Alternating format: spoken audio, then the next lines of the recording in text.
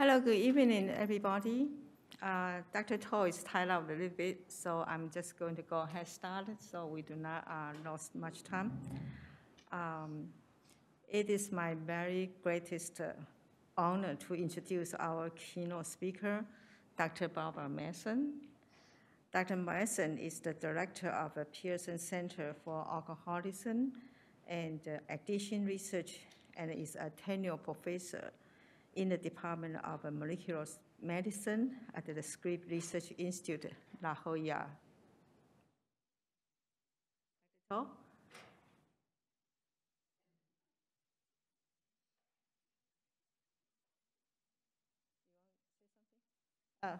Okay. Well, he said go ahead.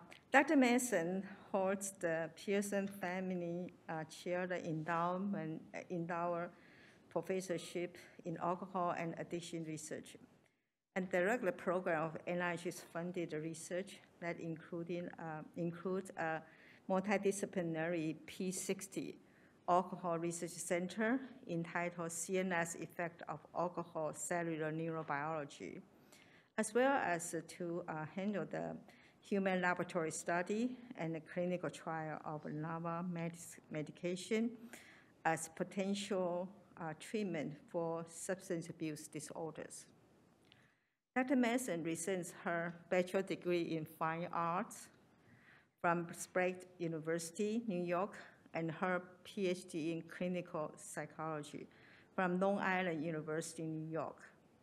Upon receiving her Ph.D., Dr. Mason went on to become a postdoc scientist at the Cornell Medical College in New York.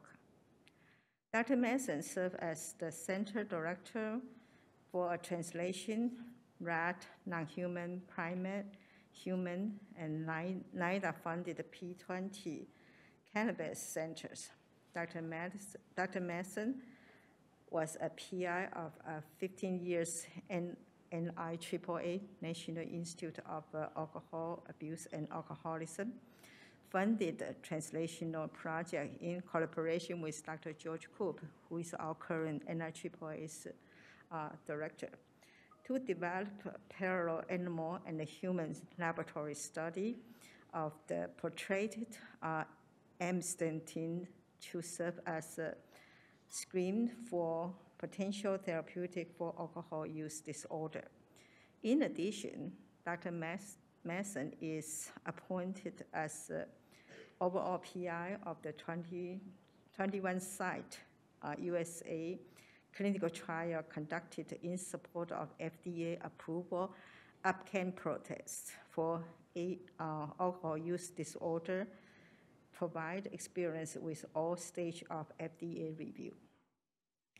Dr. Mason's contribution to the field of alcohol use disorder, including glucocorticoid receptor antagonism as a pharmaceutical target for the treatment of AUD, repurposing gabapentine as a novel treatment strategy for AUD, APCAN process as a novel treatment for AUD, development of a neomycin, an alternative opioid receptor antagonist for treatment of AUD. Dr. Mason has received numerous awards throughout her career. Her work in medication developed for the treatment of substance use disorder has been recognized with the Smither Distinguished Scientist Award from American Society of Addiction Medicine, Dean's Senior Clinical Research Award from the University of Miami School of Medicine, and the Andrew Melton Foundation Teacher Scientist Award from Cornell University Medical College. Dr. Mason conducted the seminal studies identify neomycin as having therapeutic potential for alcohol dependence.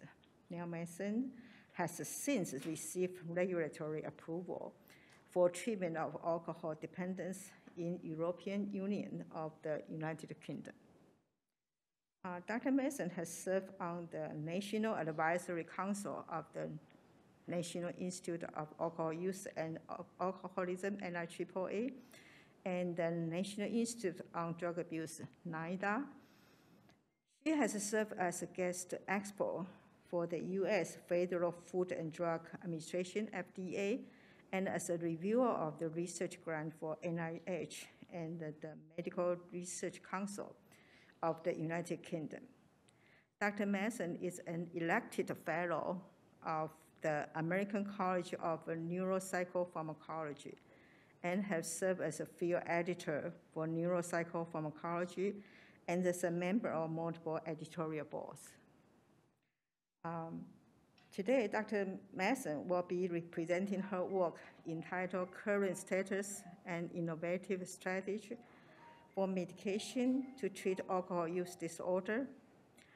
And before I give the podium to Dr. Mason, I also want to welcome Dr. O'Nivy from the William Patterson. She's a good friend with Dr. Barbara Mason and family, and Dr. Jose Lopez back there. Dr. Lopez is the academic position co-chair with me for many years. And okay, let's welcome Dr. Mason.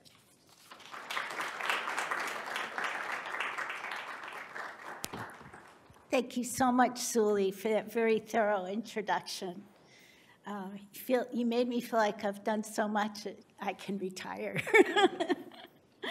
Well, it's a true pleasure to be here. It was really great to see many of you at the poster session and to actually experience celebration of science that doesn't happen all that often. And so just want to acknowledge that was a nice day.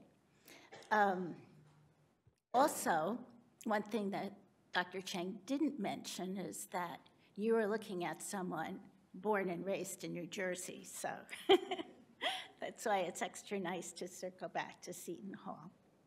I actually met Suli when she was a reviewer of the P60 Alcohol Center, which she's been for 20 years, and it's really wonderful to have that kind of history with someone who's watched your science evolve over time.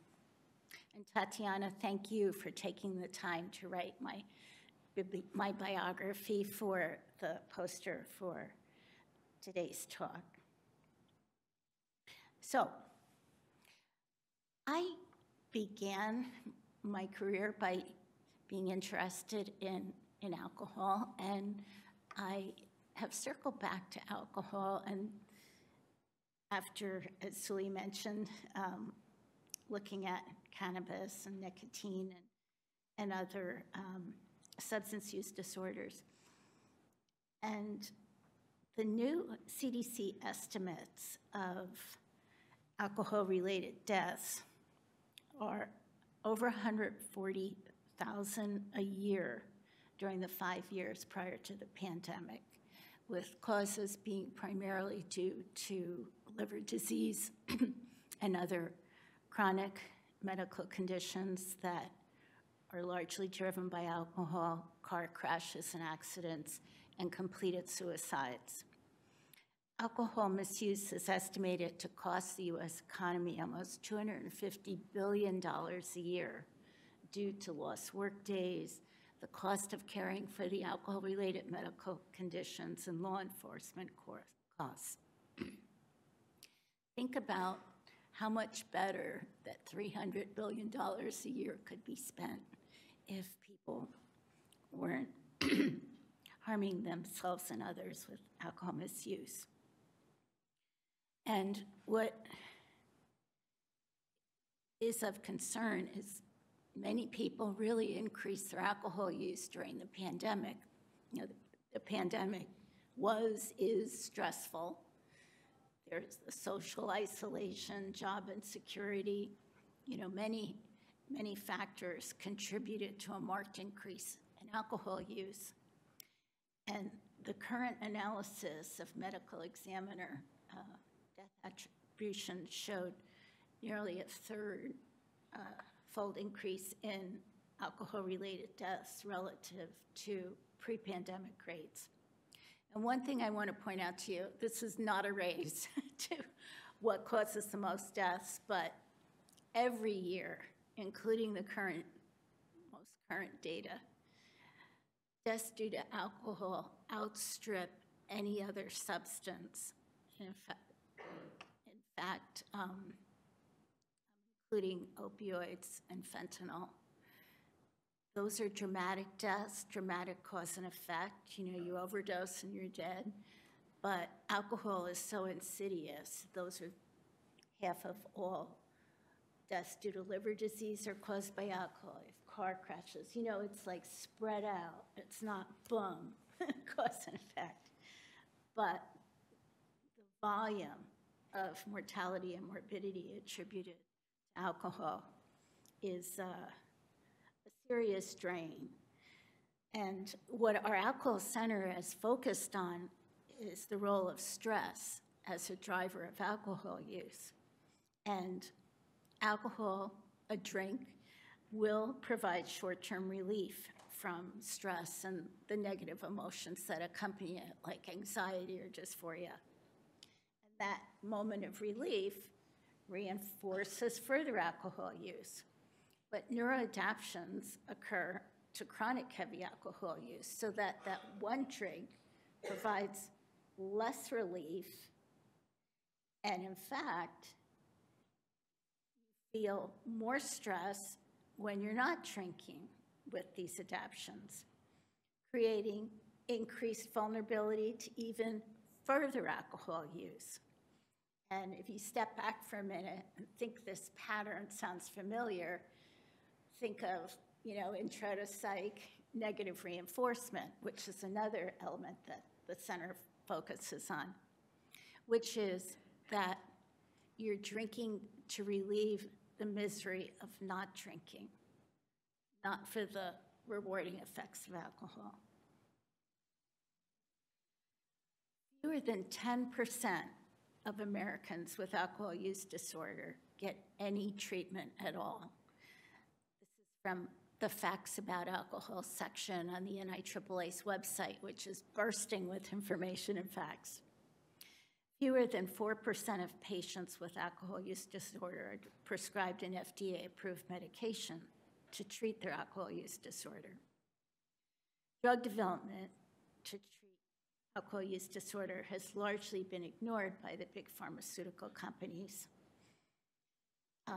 and instead has been driven by grants from NIH to academic scientists like myself, or done with in-house by NIAAA's own clinical investigations group or intramural research program. As the elephant said to his psychiatrist, "I'm right there in the room and no one even acknowledges me." That's what it feels like sometimes in terms of the impact of alcohol on our society and the very little that we do to treat it.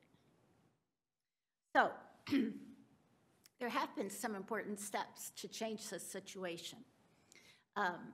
The Substance Abuse Mental Health Services Administration has put a lot of resources in developing and implementing screening, brief intervention, and referral to treatment, a program for primary care providers that can really be used by any treatment provider.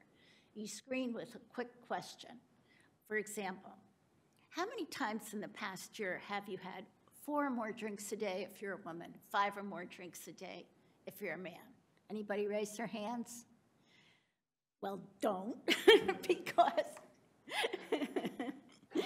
any answer greater than 0 is considered a positive screen, because 4 or more drinks a day for women, 5 or more drinks a day for men is the level of drinking, if it occurs within a few hours, that's considered binge drinking, that's associated with that high risk for accidents and untoward consequences.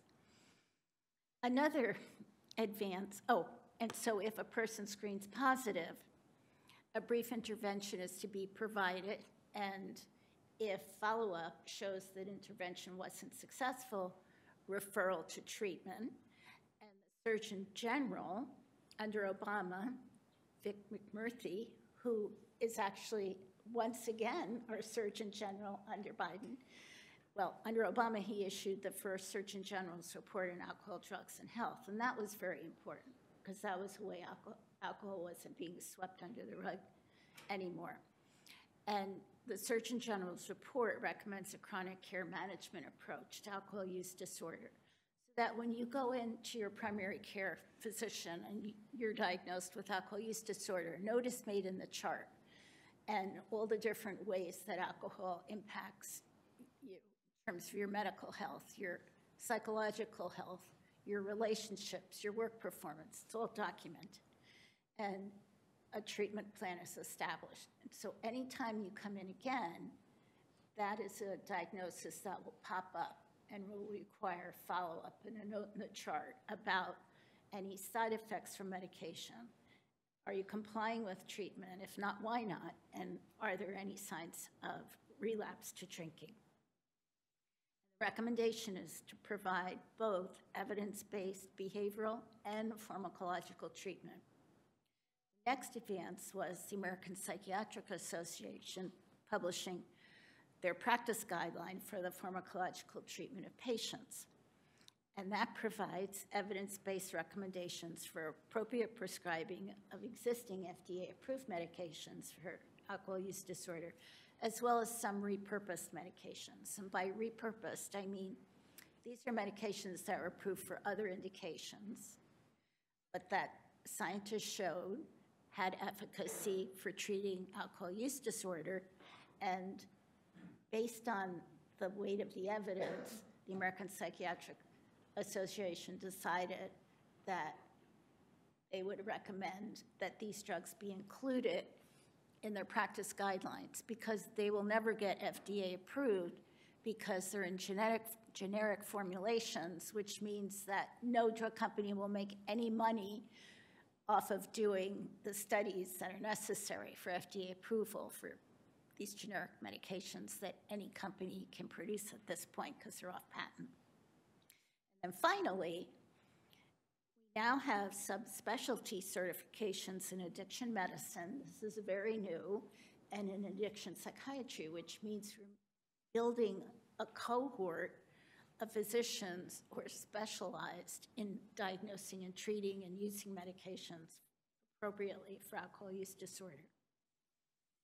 So, just so we're on the same page, alcohol use disorder has been called by many other names, such as alcohol addiction, alcoholism, alcohol dependence, and they all basically refer to the same thing, a chronic relapsing disorder that involves compulsive alcohol seeking and drinking and loss of control over drinking despite any negative consequences, tolerance, which is the need to drink more and more to have the desired effect, and physiological withdrawal symptoms when alcohol is discontinued.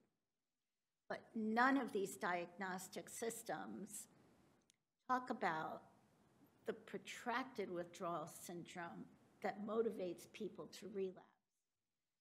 And this doesn't have the somatic symptoms of acute alcohol withdrawal when alcohol is being metabolized and clearing the system.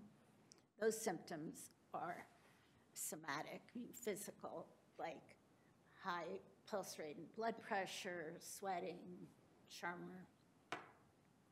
These are emotional symptoms that we call negative affective symptoms, like anxiety, dysphoria, irritability, sleep disturbance. Every clinician knows them, knows you're going to see them when a person, a chronic heavy drinker stops drinking. But nobody says anything about that either. And this is the part of the alcohol cycle that our group is particularly interested in. So I kind of put the human condition in this outer ring. You have the chronic heavy drinking, the acute withdrawal, which peaks in about 2 days after the last drink. And then you have, this period of protracted withdrawal, starting with your negative affective symptoms, sleep disturbance, getting into craving, and then boom, you're back to relapsing to heavy drinking. And this clinical cycle maps onto the cycle that's been identified and studied by the basic scientists in our center, where when you stop drinking, the stress systems that are located primarily in the extended amygdala become overactive and start spewing out these peptides like corticotropin-releasing factor, dynorphin, glucocorticoids, hypercretin, vasopressin, which contribute to the feeling of negative affect, drives the negative affect. Also, as I'm sure you know, Dr. Cheng is very interested and influential in the area of alcohol's neuroinflammatory effects. And I put this under the withdrawal negative affect grouping as well, because it too is associated with some of the malaise similar to protracted withdrawal. And likewise, peptides. Also, by the time a person gets to this phase of the cycle, their anti-stress systems have become depleted so that you have less resilience. And what's very important about discovering and identifying all of these different systems is that you can easily manipulate them pharmacologically. Antagonists can block these bad boys who make you feel so anxious and irritable and dysphoric, and know that if you just had a drink, everything would be all better. And likewise, I hate to be simplistic, but agonists can be used to shore up the activity of brain anti-stress systems, and oxytocin agonists, for example, have been studied in a proof of concept way in people with alcohol use disorder. And I'm going to show you some of our work with antagonists of brain stress systems. And I've also had a good result with an anti-inflammatory agent that works on the neuroimmune effects of alcohol. But in terms of our currently FDA-approved drugs, we have 3 of them. We have disulfiram and naltrexone, which interrupt the binge intoxication phase. Disulfiram makes you very sick if you drink, and so it's considered a deterrent to drinking. Naltrexone binds to the mu receptor, which is part of your reward system. So the thinking is that if alcohol is less rewarding, when a reward is impaired with the behavior, in fact, a lot of the clinical trials have shown that people do drink less on naltrexone. They may not become completely abstinent, but they will drink less. And then the 3rd drug is acamprosate, and that acts by normalizing the overactivation in the glutamate system. It restores the balance between the excitatory and inhibitory systems, primary glutamate and GABA. So it actually acts on returning to normal an element that becomes dysregulated, specifically in alcohol use disorder. And just to fill in the rest of the picture here, when the stress system becomes so overactivated in early withdrawal, it really impacts the ability of the prefrontal cortex to control responses to the stress response. And alcohol itself negatively impacts the functioning of the prefrontal cortex, which is involved in your ability to inhibit your impulses and make decisions and deal with complex information. And you think over and over again, and I work with people with alcohol use disorder, and it's like, he had such a nice family and such a good job. How could he continue to screw it up by drinking too much? And the answer is right about here. Sorry. Anyway, disulfiram, as I said, was the first medication approved for the treatment of AUD. It was approved in 1951. That's like even before the National Institute on Alcohol Abuse and Alcoholism was formed. And as I said, it inhibits the metabolism of alcohol so that a byproduct, acetaldehyde, will quickly build up with a rapid onset of flushing, nausea, and palpitations. And it really doesn't do anything in the brain. It doesn't change the brain in a enduring way. It simply makes you sick if you drink. And medication compliance in the general population tends to be poor. You really have to be selective. You really have to have people who want to quit drinking entirely and really who have a partner who will observe them taking it every single morning. It should never be given to someone in a state of alcohol intoxication because it will make them horribly sick or without their full knowledge. And the molecule itself has some effects on the negative effects on the liver, as does alcohol. So you have to make sure that you have a relatively healthy liver before you give it and track the liver while people are on it. But I will say there are some people who do want to be on disulfiram because it's the only thing that will keep them from drinking. People who have a lot on the line will lose their license or whatever, will elect to do this because it's the only thing that stands between them and, very bad consequences. So I'm not knocking it. There are many routes to recovery. Naltrexone is a pure opioid receptor antagonist. As I mentioned, my hypothesis is if alcohol consumption is less rewarding, drinking will decrease. And trials have borne that out. It was originally developed in 1984 for opioid addiction, but people with opioid use disorder prefer the opioid substitution or agonist drugs like methadone.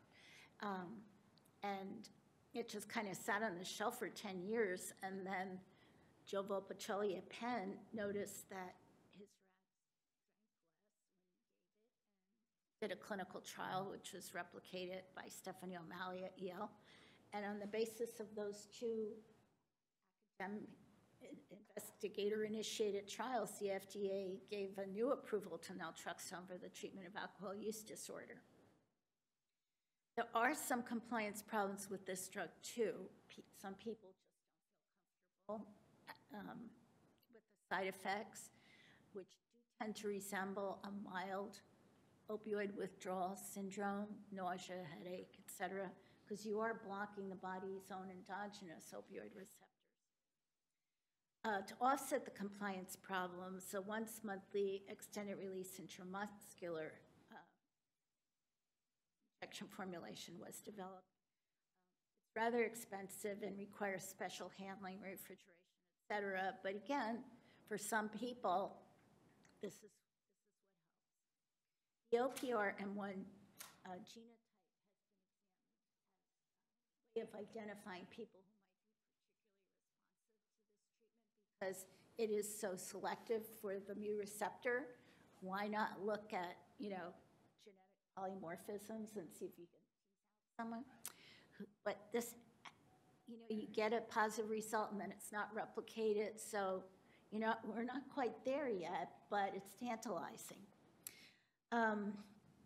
The caveat with this is basically that, a person can't be using illicit or prescribed opiates because they'll go into opiate withdrawal, when you treat their alcohol with naltrexone because it's a mu receptor antagonist. It blocks the mu receptor and doesn't know whether it's blocking it for alcohol or opiates. So you have to do the job of making sure that it's just alcohol that's involved and not opioids as well. And this molecule also, by itself, has a little bit of negative effects on the liver. But what Jovo Pacelli showed was that the effect of alcohol on the liver is so impactful that even using naltrexone results in improved liver functioning by reducing the effect of alcohol on the liver. I hope I've made that clear. But, yeah. So acamprosate is the third FDA-approved drug.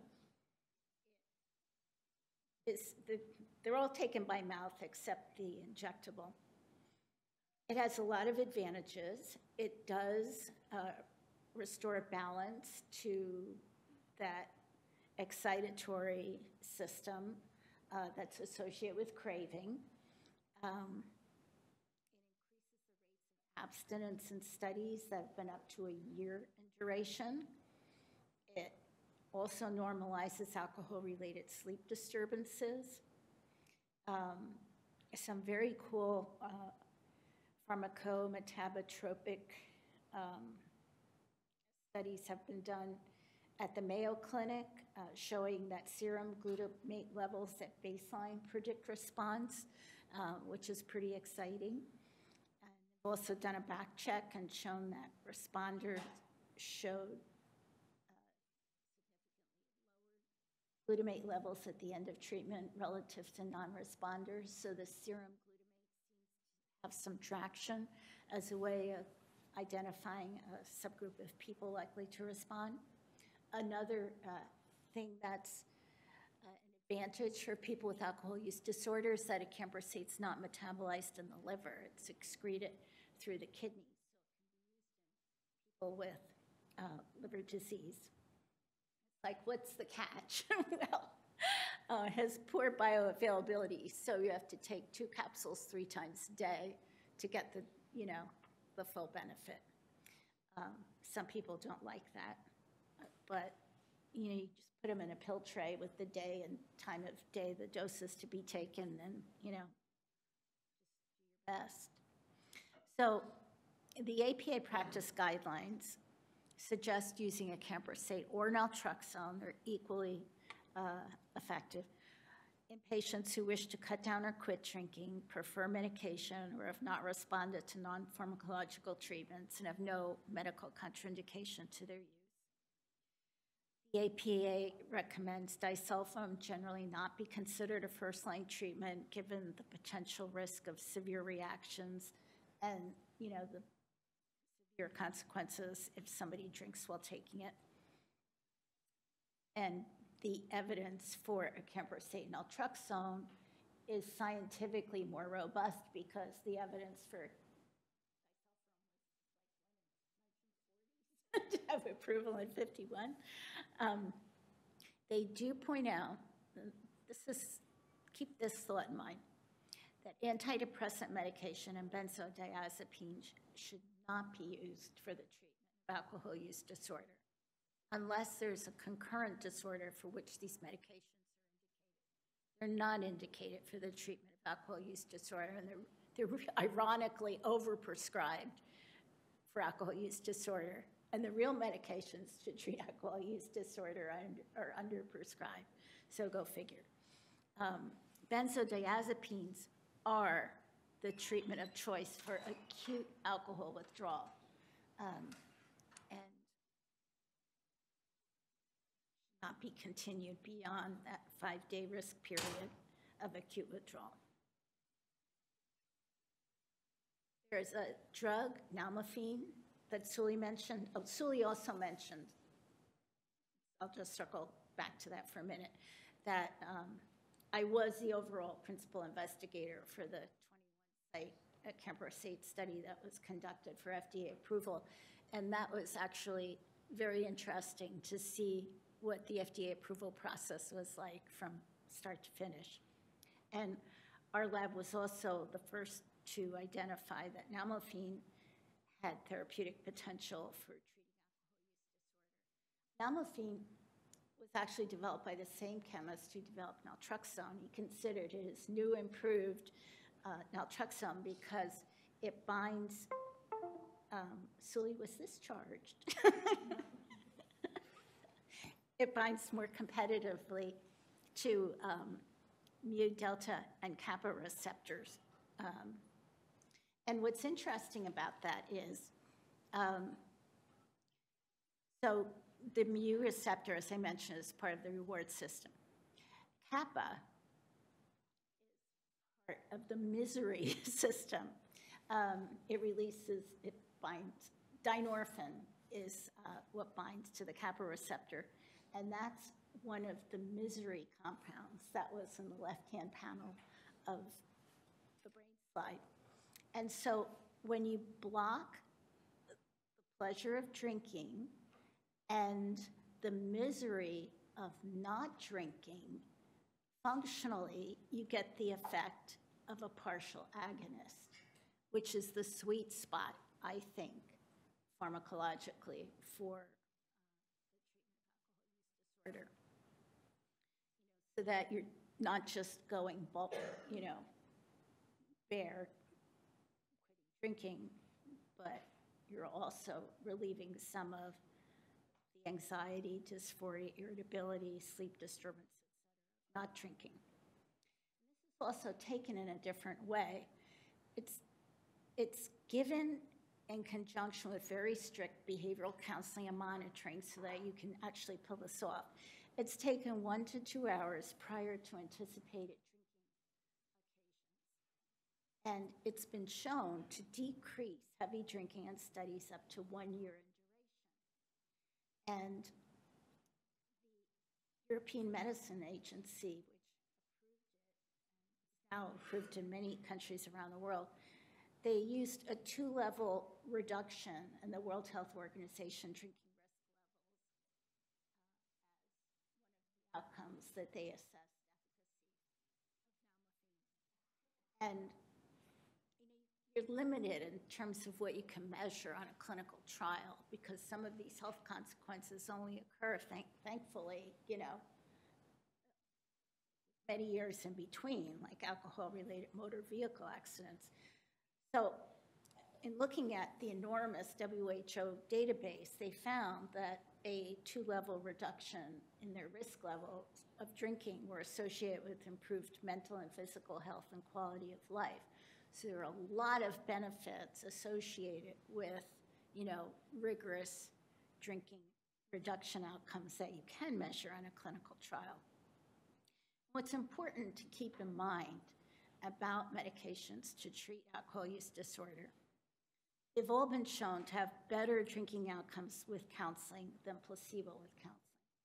In all the studies, medications to treat alcohol use disorder, everyone gets evidence-based behavioral counseling so that you can show the medication has an advantage above and beyond standard treatment.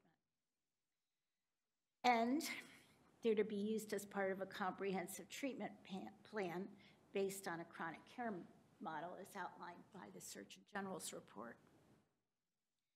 They're a treatment, just like behavioral counseling is. They are not a cure.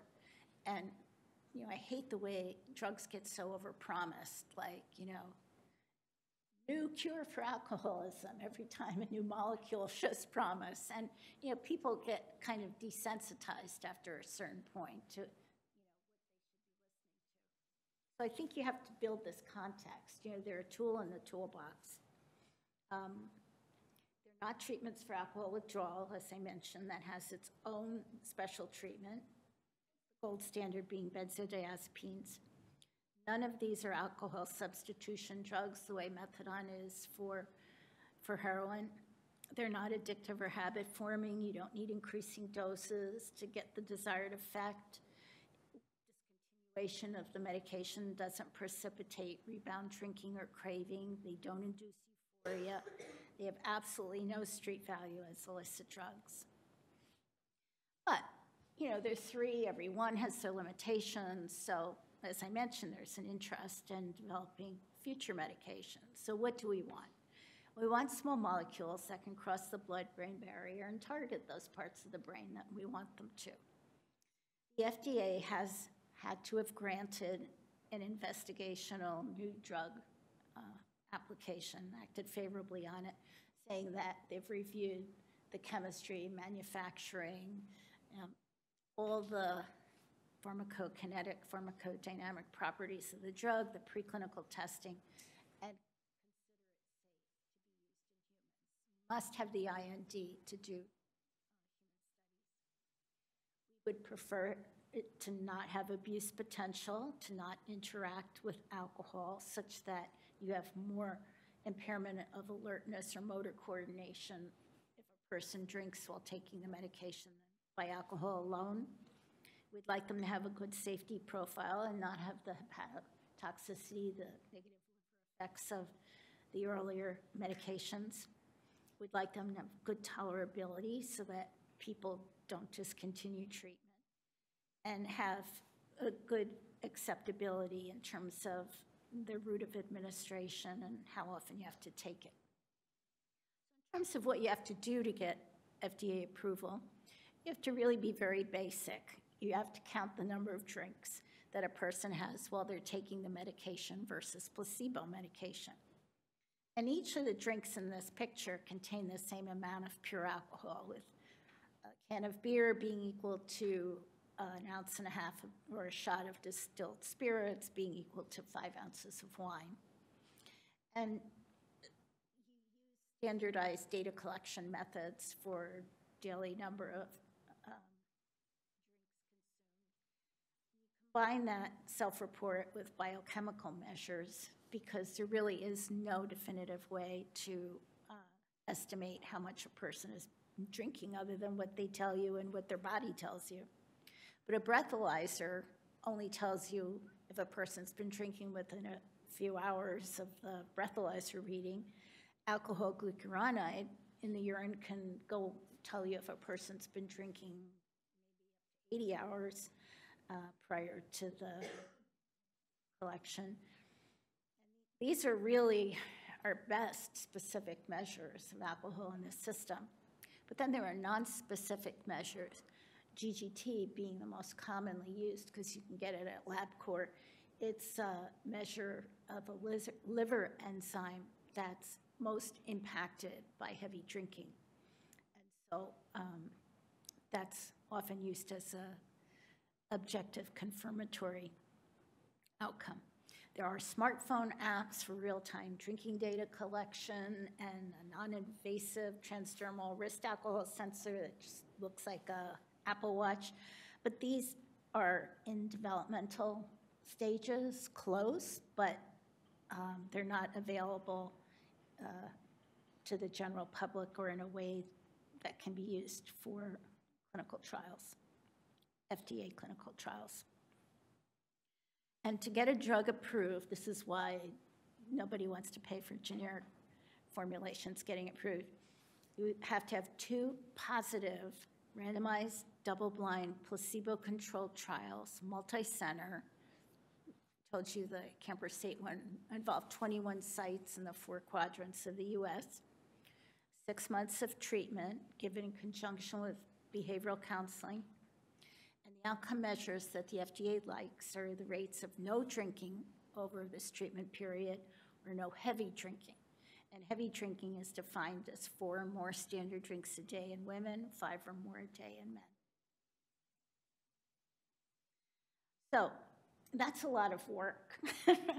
The Camper State study had 601 subjects and 21 sites all over the country, 6 months of treatment, and then entering all those data and analyzing them. Many millions of dollars.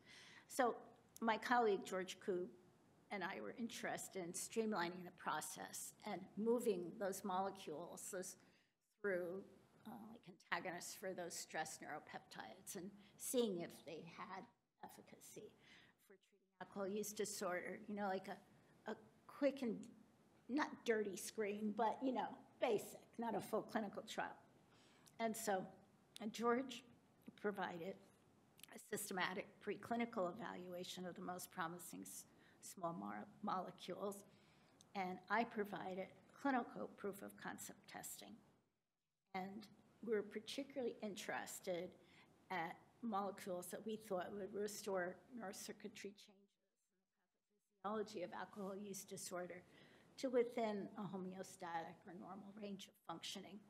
So, in other words, to block the recruitment of those brain stress systems that drive negative reinforcement and provide a powerful motivation to relapse to drinking.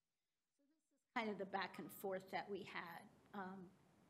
I had to identify either drugs or get access to investigational drugs that had an IND, and George could stick anything in a cannula into a rat brain, but we'd go back and forth between our models and identify candidates for later phase clinical trials. My model basically involved recruiting non-treatment seeking males and females with active alcohol use disorder who agreed to be abstinent 3 days prior to testing. And the testing involved affective priming for mood states associated with relapse, and then in vivo exposure to alcohol, which is an external risk factor for relapse. And, this is the primary element where the subject's preferred alcoholic beverage or the control of spring water are presented in random order for 90 seconds after each mood condition exposure. And you're just told to view it and smell the beverage for 90 seconds, not drink it. And having served as a guinea pig to train people many times, I will tell you 90 seconds can be rather long to sit and smell. And then on a big, large, flat screen in front of them, one question would come up: how strong is your craving to drink alcohol, like right now? And they'd click the mouse on a 0 to 20 point line, going from not at all to extremely strong. Then the next question would come up: if I could drink alcohol now, I would drink it. It'd be hard to turn down a drink right now. Having a drink would make things just perfect.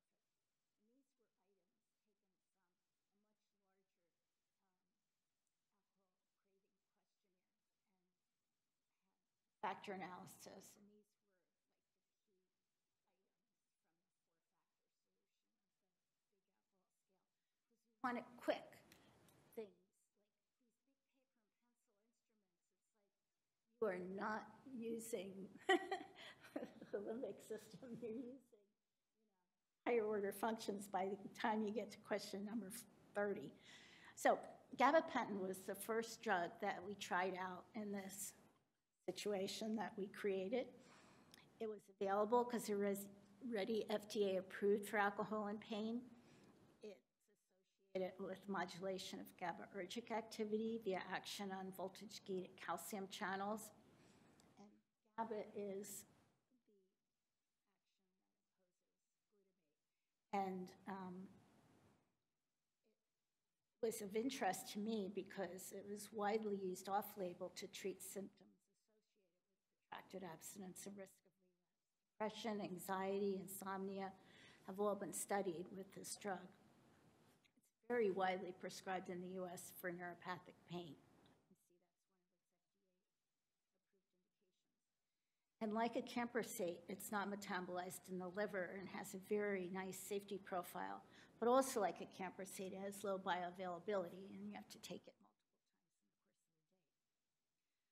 So Marissa Roberto in our group, in our center, showed that it acted much like a CRF antagonist in terms of its effect on GABA release in the central nucleus of the extended amygdala, which has an opposite relationship to GABA than you would intuitively think.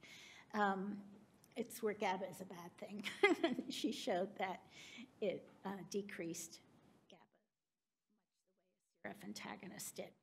And in dependent and non-dependent rats, she showed that gabapentin in the dependent rats dose-dependently reduced lever pressing for alcohol and had no effect on the non-dependent rats, regardless of the dose you gave. So that suggests that it is actually doing something related to the condition of alcohol dependence. These were alcohol-dependent rats that showed the effect.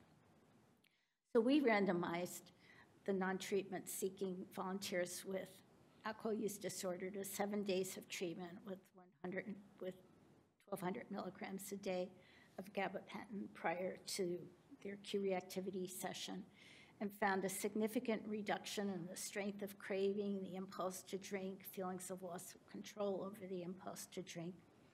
And we also found significant improvement in sleep efficiency, which is the amount of time you spend in bed actually sleeping versus lying there counting sheep.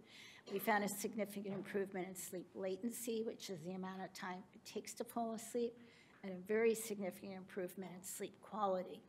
And we had no daytime grogginess the next day or, So then we next did a full-scale clinical trial where we randomized 150 treatment-seeking outpatients with alcohol use disorder to 12 weeks of abstinence-oriented counseling, and they were randomized to either placebo or the lowest and highest FDA-approved doses of gabapentin. We found significant linear dose effects on the rate of complete abstinence with the 1,800 milligram group by far having a higher rate of complete abstinence than placebo, with 900, the low dose, being in between. Same with the rate of no heavy drinking, where nearly half the subjects treated with the highest dose of gabapentin had no heavy drinking at all on the study, and that's the level of drinking that's associated. And number needed to treat is an outcome measure the FDA likes. That's why they like these categorical outcomes that are yes or no. You either did it or you didn't. And it tells you the number of people needed to treat to get that perfect result. And it was 8 for being treated with the highest dose and being completely abstinent for the study, and 5 for the people being treated with the highest dose not having any heavy drinking. And these are remarkably great, big outcomes. Like if you read the number needed to treat for like toenail fungus, 27 or something like that. I mean, who wants to be number 25 or 26, and with that level of assuredness about outcome. So anyway, the 1,800 milligram group also showed the greatest benefit on the Beck Depression Inventory, symptoms of dysphoria, on the Big Alcohol Craving Questionnaire, and on the Pittsburgh Sleep Quality Index, which is the outcome I showed you earlier. So, to summarize, gabapentin dose-dependently significantly improved rates of complete abstinence and no heavy drinking, and the quantity and frequency of drinking. The results were backed up by GGT, that liver enzyme sensitive to alcohol. It also positively affected alcohol craving, sleep disturbance, and negative affective symptoms. It was well tolerated with no serious or unexpected drug-related adverse events or evidence of abuse potential. It does not interact with alcohol. However, drugs in this class may be abused by opioid addicts in withdrawal, recreational prescription drug abusers, or prisoners. And in clinical trials, like when you're doing first clinical trials with a population, you exclude people with other conditions because you want to get a very clean look at what it does for the disorder you're studying. But, in life, people are complicated and may have multiple conditions. So you have to watch out for people in these situations if they're saying they've lost their medication frequently or are using much higher than prescribed doses. They would not be good candidates for continued treatment. At this point, about 1,000 people have been studied in clinical trials of gabapentin for alcohol use disorder and have been absolutely no signal for abuse potential in that very clean population. So, as a result of work done by our group and others, the APA included gabapentin in its practice guidelines for the pharmacological treatment of patients with alcohol use disorder, which is great because this is one of those generic drugs that would never have financing for FDA approval. Quickly, I'm going to just tell you about, am I okay with time? Oh, that's plenty. So mifepristone is another drug that we studied in this back and forth model. And this kind of targets the hypothalamic pituitary adrenal axis. Heavy alcohol use drives corticotropin releasing factor in the extended amygdala. As a matter of fact, we consider CRF to be a big driver of the misery that occurs not drinking, and it serves powerfully in the negative reinforcement model. And mifepristone is a glucocorticoid progesterone receptor antagonist. It's available for repurposing because it's FDA approved for chronic treatment in patients with Cushing's syndrome.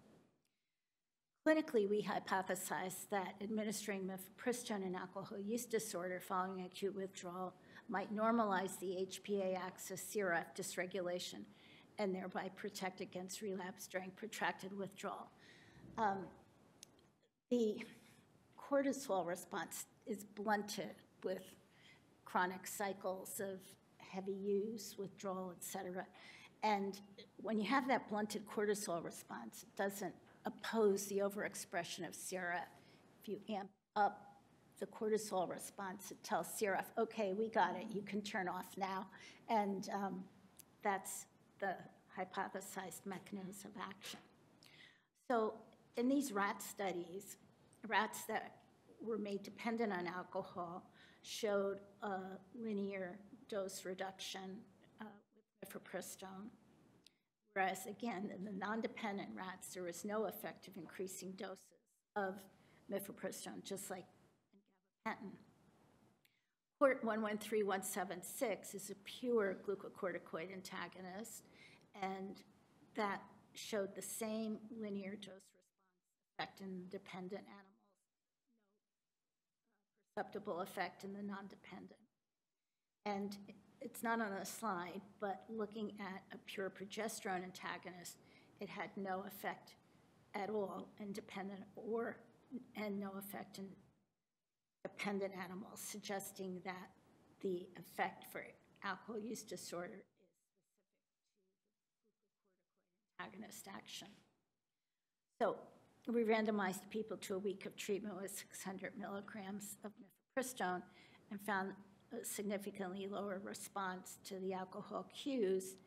And what was also interesting is we found a significant decrease in drinking, both while on drug, and it was sustained at 1 week post-treatment follow-up. We also found a significant reduction, this is in GGT, the enzyme sensitive to alcohol, but we also got a significant improvement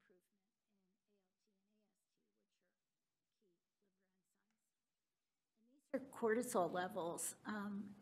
This is just before the first dose of mifepristone, and this is after the last dose over the week-long treatment period. And you can see that cortisol levels increase fivefold with that week of treatment and then just kind of return to normal over time. And despite all that action under the hood, people had very few side effects drug relative to placebo. Obviously none differed. There were no severe or unexpected adverse events.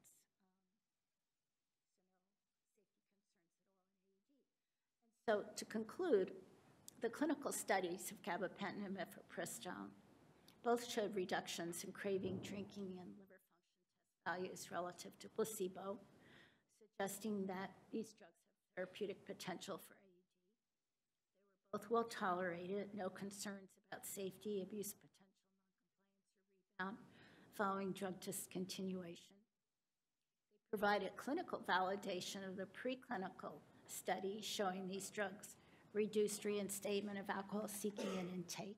And remember, we're like a multidisciplinary center, so we're always looking for, cross-validation of models. And, these drugs, certainly we have evidence with gabapentin, may reduce the negative affect and insomnia of early abstinence, thereby increase compliance with treatment. But I think the meta message is that these findings lend support to the role of drugs that target abstinence-related dysregulation and brain stress systems for the treatment of AED. And as you saw, there are many, many potential drug candidates in this domain. I think the future looks bright, despite us being a little slow out of the box in terms of drug development. And I want to end by just calling your attention to this resource that's available online, the NIAAA Treatment Navigator, which can help you learn about treatment options and identify treatment providers in your neighborhood who can provide both pharmacological and behavioral evidence-based treatments for alcohol use disorder. Doesn't work unless you use it, so I'm happy to take any questions. I want to thank you.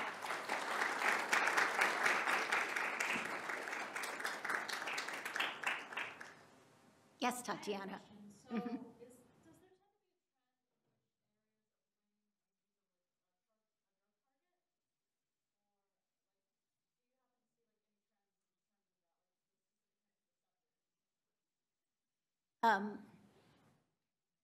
I think that there's been a lot of interest in looking at, let me see if I can get, oh, I'll just,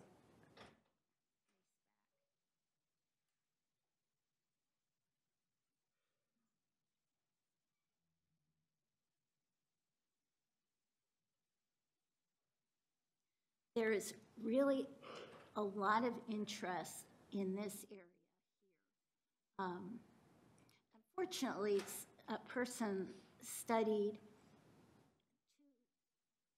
CRF antagonists in a peculiar way.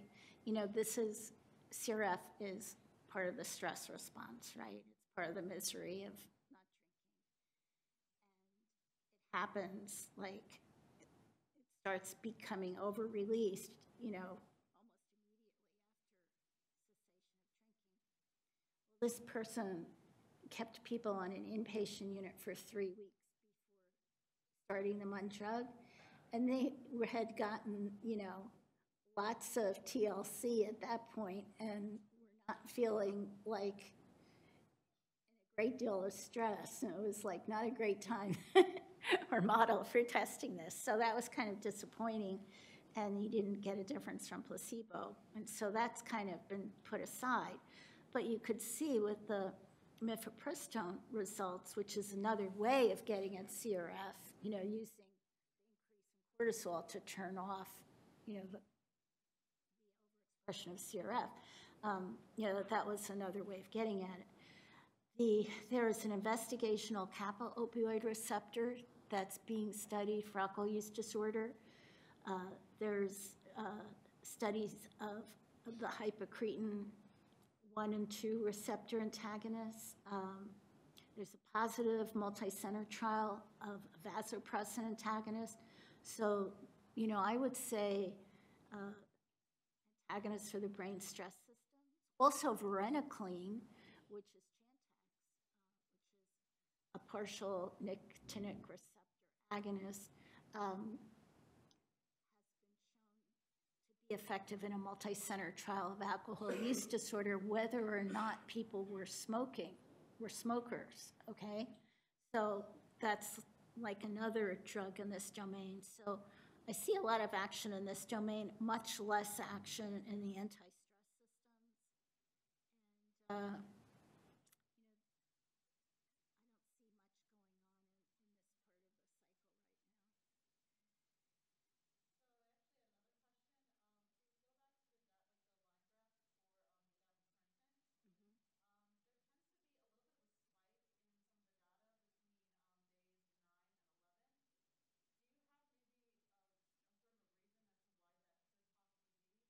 feel that that could possibly be? Or these? Okay. These are weeks of study, and no problem. You know, in a clinical trial, bumps can occur for all kinds of reasons, like and you're talking about a 2-point difference, basically accounting for the spike. You know, it's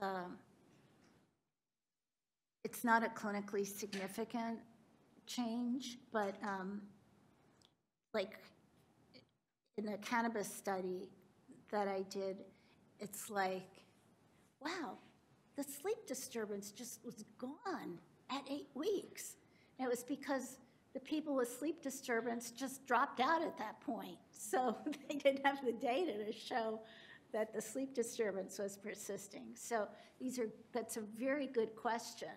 And that's why it's important to have control of your data so you can look at these anomalous findings and understand them.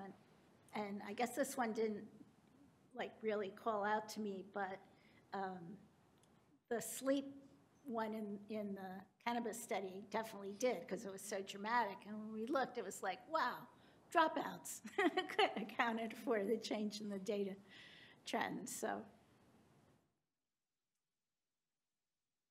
yes.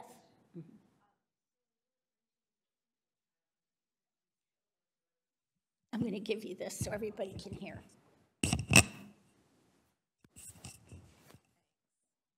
You had mentioned in the clinical trial they had to be sober for the 3 days before starting on the drug or placebo. So was it difficult to find people who could stay sober for those 3 days? Our first experience was in the human laboratory studies, and people were very businesslike. They were getting paid to stay sober for 3 days. And the alcohol glucuronide urine dipstick confirmed, that they did do what they were supposed to do. We also collect the alcohol glucuronide in all of our clinical trials. And, those are more motivated because they're treatment seekers. And so we actually don't have that big a problem. Saying that, we had, on April 14th, we finished a human laboratory study of the selective glucocorticoid antagonist, son of mifepristone.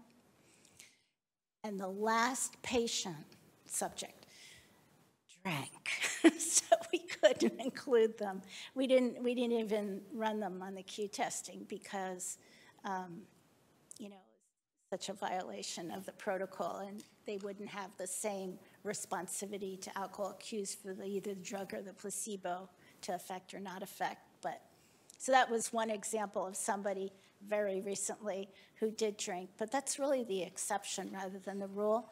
And I would say most people with an alcohol use disorder, we pull entirely from community dwelling individuals, so they're still functioning in the community, which puts them at the mid-range of alcohol use disorder, and they can hold their breath for 3 days.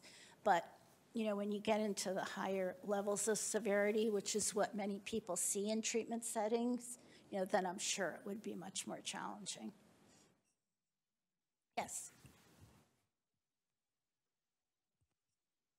Have you checked the brain clock genes effect on alcoholism, and whether melatonin treatment can be a potential treatment strategy for AUDs?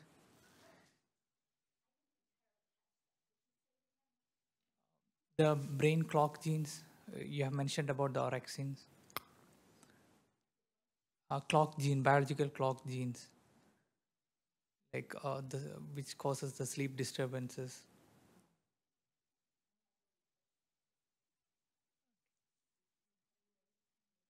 I'm asking about the clock genes, like orexin.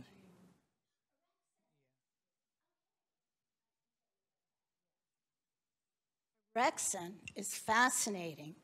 I have to say, I call it hypocretin because it was actually discovered by Floyd Bloom, the founder of our alcohol center, and he's the one who named it hypocretin. And so I make everybody in the center call it hypocretin. But we have a lot of French speakers in our center, and they just can't pronounce it, and they really hate it. But we do it to honor Floyd. So to me, it'll always be hypocretin. So hypocretin is really interesting and has been showing some very intriguing benefits for both opioid use disorder as well as alcohol use disorder in the rat. I have in progress a study, a human laboratory study for alcohol. It's midway, so I can't tell you anything. But I found the preclinical work to be absolutely fascinating because hypocretin co-regulates dynorphin. They have, they work together to amplify your misery. So I told Remy, the guy in our group who studies this, that when he comes up with a medication that combines an orexin antagonist with a kappa antagonist and a CRF antagonist, I'll take it. You know, I'm there. Actually know a drug developer who took a CRF antagonist, and he said that it made him feel just wonderfully normal, you know, like just on a good day. I thought that was interesting because you get so little information about what these drugs do and how they make you feel. So, and CRF antagonists are all investigational, so you wouldn't know unless somebody took it and told you. So that was their experience. Any other questions? Well, thank you.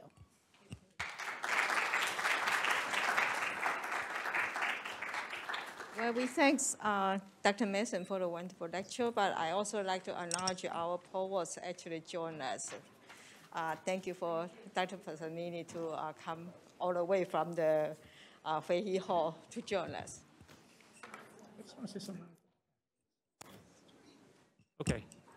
I have two things I want to bring up. You know, I'm going to be really straight with this because we've had a fun-filled afternoon here, but I just want to first is acknowledgments, and the first I want to acknowledge our guest speaker today, Dr. Mason. We have this gift for you, and it says, in appreciation for your participation in the 14th Annual Biological Sciences Symposium. Thank you for sharing your knowledge with us. So,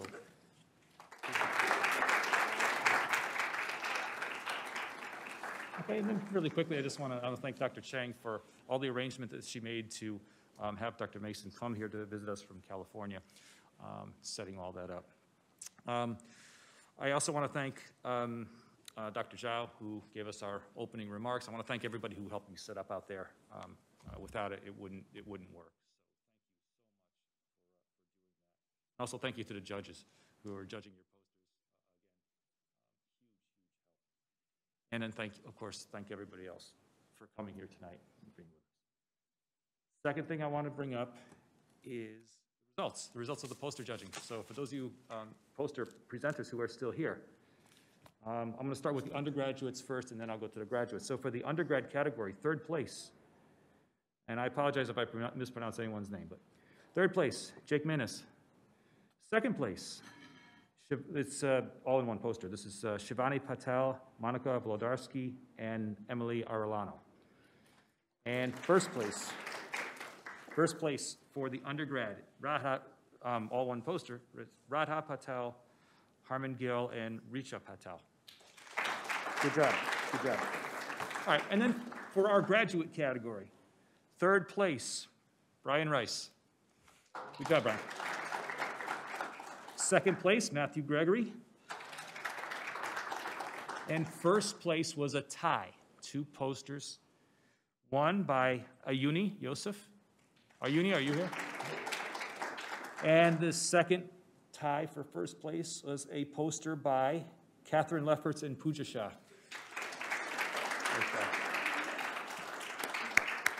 All right, so thank you all for coming tonight, and enjoy the rest of your evening, rest of your semester. Take care.